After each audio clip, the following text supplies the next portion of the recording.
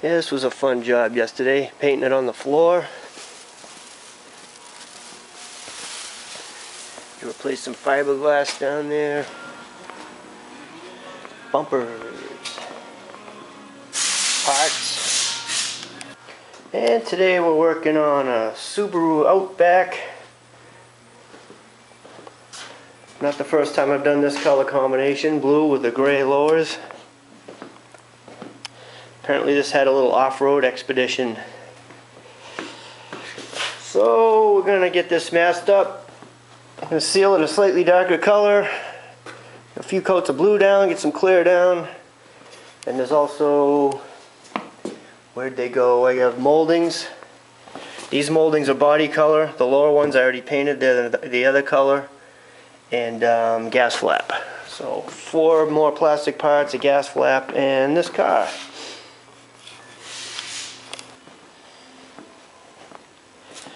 Halfway there. Yeah, so I was thinking, how do cigarettes get there? Was it a 2-cigarette air filter change? Maybe? No, doesn't look like anything's been serviced here in a long time. It's just a curiosity, I guess. Huh.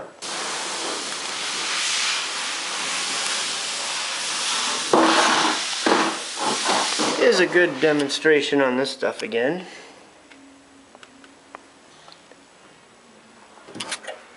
It's got a little sticky side there. Stuck it inside, hanging out. Close the door. And just tuck it in.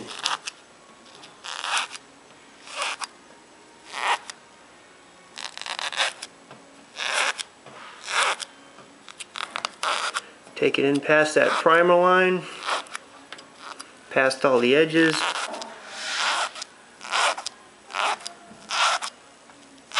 Whoops.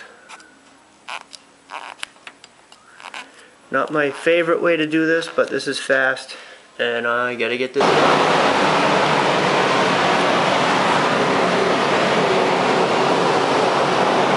Oh, the foam tape moved inside a little bit right there. That's okay.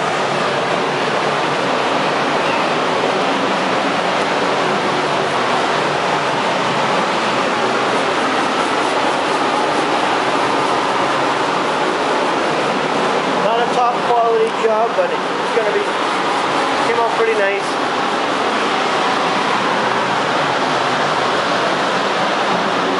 This car hasn't had a shine on this like this in years, I don't think. Well, it's Friday morning now. It's like we got a little snow.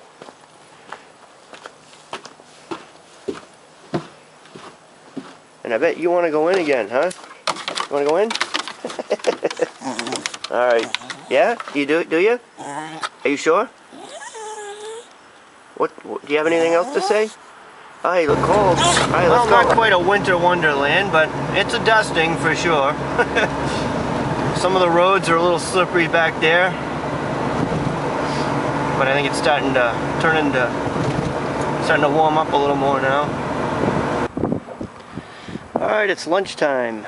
From my quick little ride in this morning, look what's all over the Jeep. Salt. It is covered in salt. Must have had a lot of black ice early in the morning.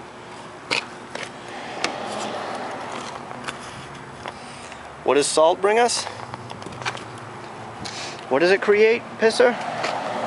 Rust. Lots of rust. Okay, I'm working on an older Volvo right now. It's been painted a few times. One of the guys prepped it for me because he was running out of things to do. The hood was sanded down to 600, and I was thinking of just laying some silver down over this, but I'm going to seal it. It's kind of a cure-all if there's any problems. I've been trying to get some of the guys to do a little guide coat, and we do a lot of dry sanding just because it's fast, doesn't leave a lot of sludge. It just helps you move jobs through. But the way the primer will kind of powder up. If there's little pinholes, little tiny imperfections, you're not really going to see them if you don't guide coat or just really watch. Be careful with what you're doing. So I'm going to take a little bit of what PPG calls spirit wipe.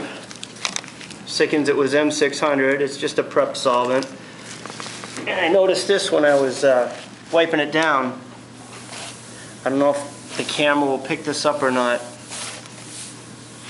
You can see little areas that didn't get sanded all the way in. It's really not showing it. Towards the back, there's an area over there. Let's see if it'll come out. Right there, it looks kind of dull. I don't know if it's picking up on this camera or not. Most paint jobs, that wouldn't be a big deal. Silver, that would show up as a dark area, kind of dull. Yeah, I think you can see it right in there. If it was any worse than that, I'd resand, but like that Subaru I just did, this is an older car. No matter what I do, it's going to look a lot better than it was. And so I'm going to seal it. Sealer will fill that in. And it's just a smart way to go for a light metallic anyways, if you can. Don't have to, but... So we're going to seal this because of that. And that'll save kind of a strange looking paint job from happening. Alright, there she is sealed. Buried the majority of that. Still see a tiny bit of it, but it'll be okay. And I sealed over the primer here, and I melted in this edge like you do a clear coat. No, I just hit some straight reducer in my in a clean gun and just dusted that edge just to make sure that nice and flat transition there. Because I'm going to do my base coat now.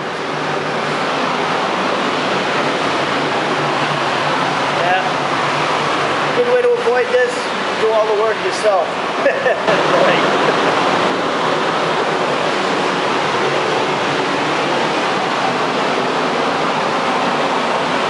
And Monday I get to come up with a blue and a green and make a paint on pinstripe, two-tone.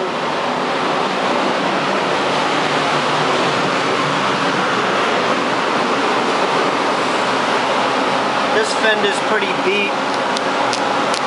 Got multiple paint jobs, pretty much just blend on this one. You can see where it's been painted before a couple of times. Some old body work there. Couldn't do much about that. And that area that I sealed for, it's all covered now. It's a nice thick clear too. DC 4000 Deltron. And I've got a little cutting and buffing to do Monday, not much. They paid extra, I'm gonna buff the whole car. That's not fun. Oh yeah, it was hazy right up in here near that giant piece of dust that's right there. As I did the bumper, started on that side, came around. Halfway down the fender, I ran out of clear on my last coat. So I had to run in the mixing room, make a little more, hammer this out, but this had already started to tack off a little bit because this clears pretty fast. So it was a little hazy up in there, but it looks like it's flowed in finally. So yeah, fairly simple cut and buff. This thing will be fine. This is an older car, kind of a beater, but looks pretty nice now.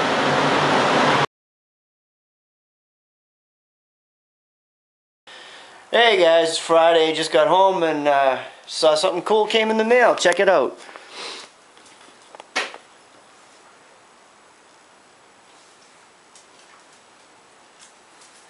Very cool. RASD Formetta.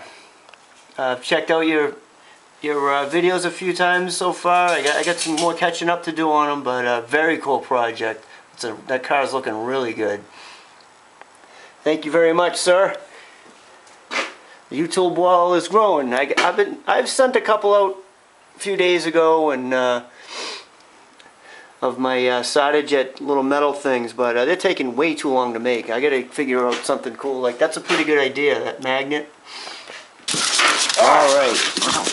Time for puppy exercises. Come here. Come on. Oh no! Oh. Come here.